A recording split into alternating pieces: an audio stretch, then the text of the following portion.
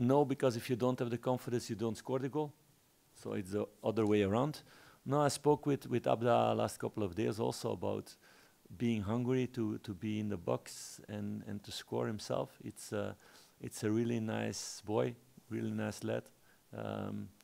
He's sometimes not egoistic enough for me to be decisive himself. He wants to give the last pass, or he looks at the others before he shoots himself.